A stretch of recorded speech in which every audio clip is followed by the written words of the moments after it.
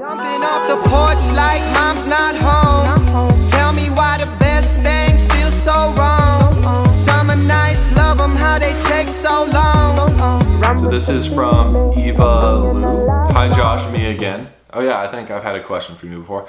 I just hit 1 million views. Thank you. I hope it's not too late, but I was wondering if you have any advice for deferred students. That's rough. Speaking as a deferred student. Oh, there we go. We do have deferred students. I was just flat out rejected from Stanford. I didn't get deferred. So. I applied early to Princeton and was deferred.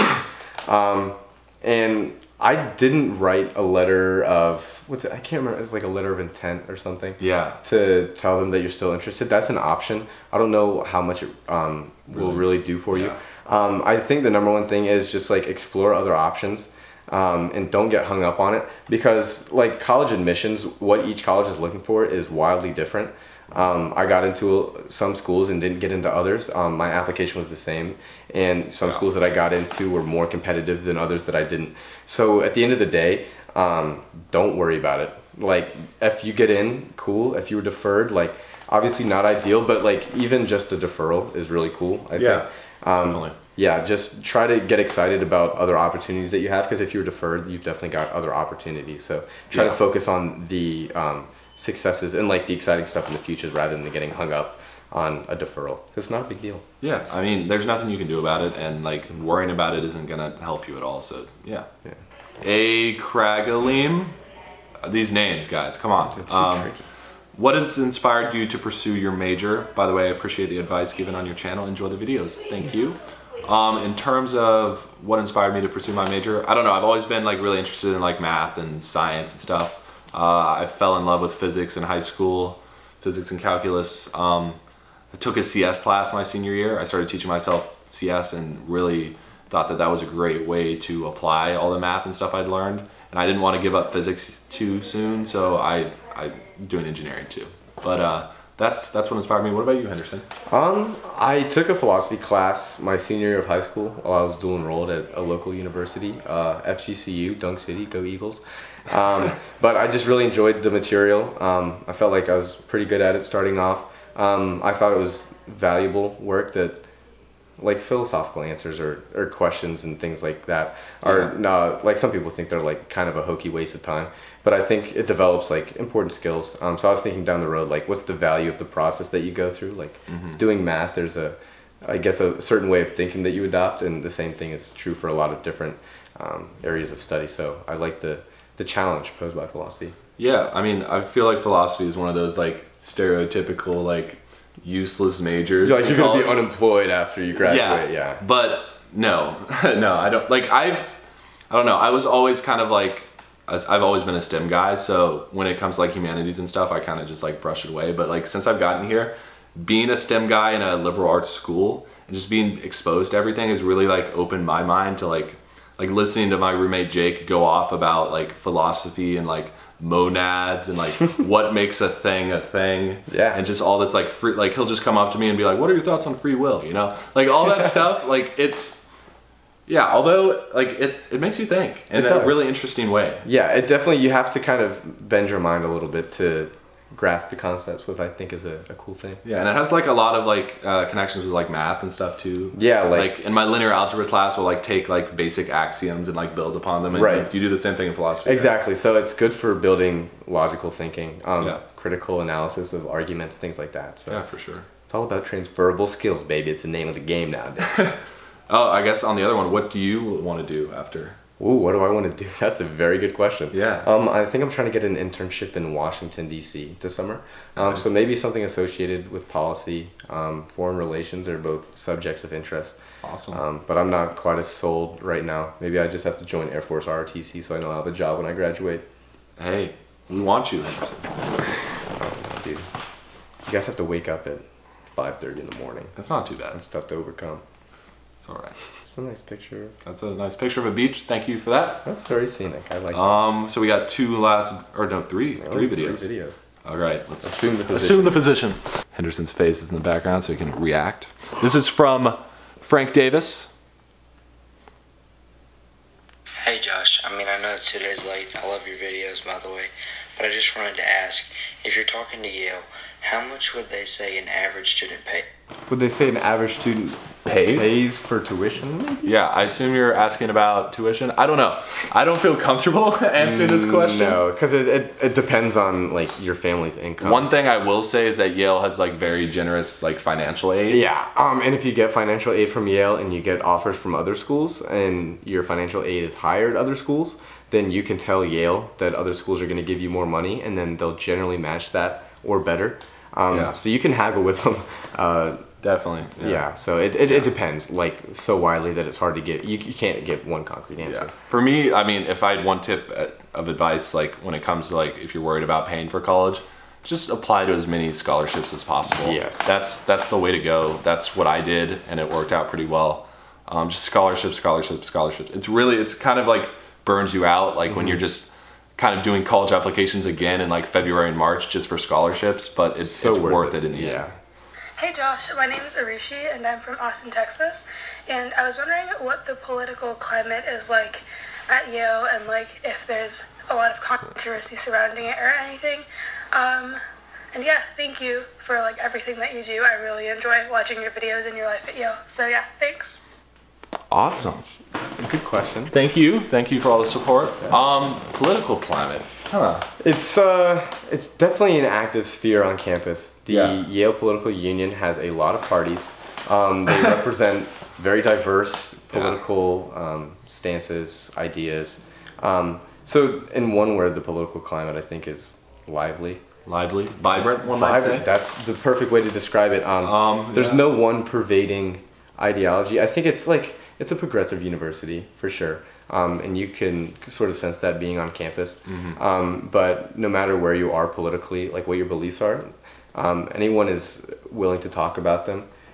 So there's definitely a lot of dialogue that goes on regarding political topics. So it's definitely a good place to be if you're interested in politics, because there are a lot of views, a lot of perspectives that you might not be exposed to otherwise. Yeah, for sure.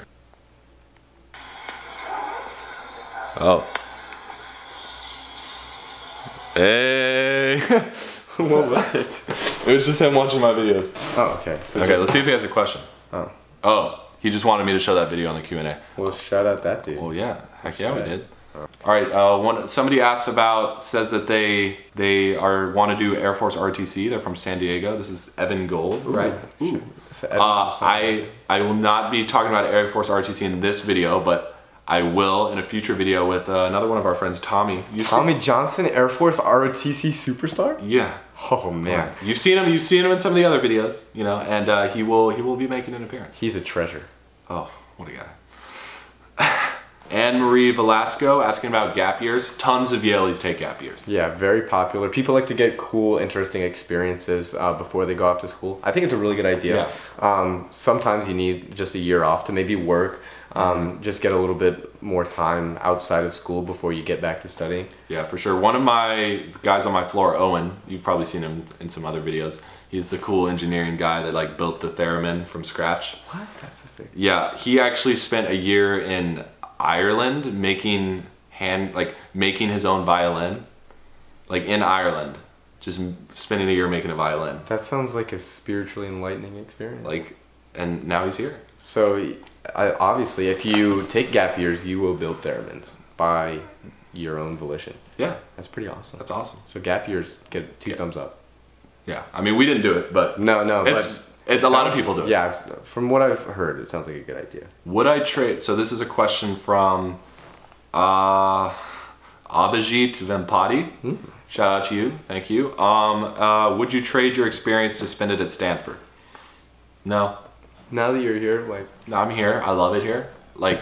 I'm sure I would love it at Stanford too. I'm sure I would love it at Georgia Tech, but I'm here, and no, I wouldn't trade it for anything. So this is from Ananda the Wanderer. Ooh. What kind of camera do you use for your videos? I will tell you that I use a Canon 70D with a Rode VideoMic Go, and I'm filming on a 10 to 18 wide angle lens right now, all Canon. Links are in the description. Go check it out if you're curious. Pretty dope gear. Oh my God, everyone's asking me for the physics P set, and I haven't finished it yet. Why not have to go do that? So this is a question from Bradium518. Hi, I love your videos. Thank you. Found your channel almost a year ago. I've only been doing this for like 7 months, so... You might have the wrong Josh Beasley. Yeah, that might be another Josh Beasley, but you're asking, what's your opinion on theoretical physics? And what's the best school for it? I have no idea. I know that Yale has a pretty good physics program. I know some physics majors. I don't know about theoretical physics, but I'm not the person to ask. The internet probably has answers. We're not the internet. Yes. Sorry. That's your theoretical physics question. When are you and Jake going to hypnotize Kingery? Yo, we hypnotize Kingery quite often. Maybe we'll catch it on video sometime. You guys hypnotize... Who's Kingery? He's one of our sweet mates. You hypnotize him? No, we hypnotized our dean in a video for a magic show.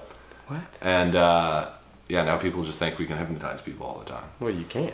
I mean, of course. It happens all the time. Of course we can. Mm-hmm. Yeah. But can we really? Well, wink, wink, nudge, nudge. Yeah. Yes, we hypnotize Kingery. Who wakes up earlier in the morning, me or Jake? I definitely wake up earlier in the morning. ROTC. Yeah. Jake has workouts, but they're at like 7. Like, what? That's chump change, dude. That's not what, 5. Is he going to sleep in any later? Waste the day away in bed. Yeah. You got to start early. Start early. And late. Right? Be the first. If you're not getting 3 hours of sleep every night, what are you doing? Yeah, people say, your health takes a toll if you get less than 7 every night, but that's a bunch of baloney. Yeah, Henderson hasn't slept in weeks. I forgot how to. Yeah, he just lives on 5-hour energy now. Mix it in with a little Red Bull every once in a while. Yeah, I think I'm developing cataracts from not closing my eyes. I haven't been blinking, too. But I mean, he's still productive, right? I've been showing up to class. Even if unconscious at points. Oh, here's a great question. This is from Flames and Berries. It's the tag, no name. Okay, she's asking about, I know that in a few of your videos you talked about how you and your family were moving around a lot because of the dad being in the military. And I was wondering if you think that affected your college app process, whether it be changing schools, extracurriculars, because she has moved around her entire life. She's a junior and she's in her 3rd high school. That's rough. Really good question. I had to go to 2 high schools. Yeah. How many did you go to? I made it to high school in one pull. So I had all 4 years in one place, which is very uncommon for military kids. Because I've known a lot of people, 2 high schools is like the bare minimum. Usually 3 and 4 is pretty common. Yeah. I think it definitely does change your application. For sure. Because, your application is supposed to reflect a significant experience that you've had. Yeah. So living in that many places is definitely tough. And it's definitely an interesting experience in the sense that you learn a lot from it and you grow a lot from it. So I think it changes your application for the better because it gives you a lot to talk about. You can't help but, I think, have some interesting experiences growing up in that environment.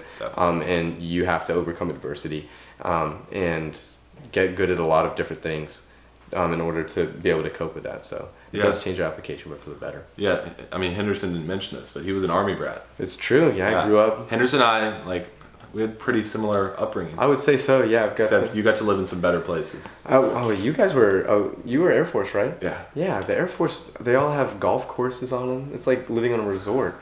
We were stuck in Lawton, Oklahoma. Sorry if there are any people from Oklahoma. Yeah. It's very dry out there. It is. I mean, I spent some time in Oklahoma, like when I lived in Texas. Oh yeah. Yeah. So moving around, it gives you a lot of interesting experiences. I mean, I wrote my college essay about moving around, or like the effect of moving around. Yeah. Military kids. Yeah. I hope that answered your question. Hey Josh, how are you doing? I'm doing pretty good, Eduardo. That's a good question. How are you doing? Doing all right? I guess you're worried about this physics piece. Yeah, I got a physics piece at due. It is 3:47. I got a physics piece at due at 5. So am I doing well? Is it complete? The piece set? Maybe not as much. No. We'll see. It's just electromagnetism, right? What is this, child's play? Yeah, we're just integrating over continuous charge distributions. It's a joke. Please. It's a joke. You can do that in your sleep. I know. So I think that about wraps up the Q&A. Me and Henderson over here have had a lot of fun answering your questions. It's been an absolute ball, you guys. Normally people don't ask me things because I don't know very much. But thanks for letting me be a part of it. I'm happy you're here, bud. Dude, thanks for letting me step in and hang out with you. Yeah, if you want Henderson back, maybe an interview. I don't know. I mean, if you want him back, definitely comment below. Let us know what you want me to make like Henderson do, because he seems pretty willing to do anything at this point. I will do anything for views. Anything. So whatever you have, I am putty in your hands, Josh. Okay, that's good stuff. Yeah. So comment down below what you thought. Anything you want to say to me and Henderson. Any other like short questions you have, or if you just want to say hi. Hi. Yeah. Make sure you like and subscribe. Yes. Especially if you're new. Hit the bell button if you want to be notified. Whenever you produce sweet new tent, that's an industry word for content. Yeah, tent. Tent. We're all here for the tent. We're all about the tent for you. We're creating. It's good stuff. Oh yeah, hit the bell button if you want to join the notification squad. The notification squad is pretty strong on the channel. Oh yeah. You definitely want to be a part of it, so hit that bell so you'll know. Like the video, comment. I think we hit everything, right? That's it, dude. So I think we can just end the video now. Goodbye. I'll see you guys soon. Hopefully I'll be back again in a couple days with another video. So now I will put my hand over the lens and we'll end this video.